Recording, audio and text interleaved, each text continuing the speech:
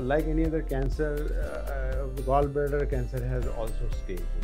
See, it starts with because the gallbladder wall has many layers. So it starts with the inner layer, what is called as the mucosa. From there, it extends outside to the different layers of the gallbladder. And ultimately, gallbladder being attached to the liver, it extends to the liver and also to the surrounding tissues.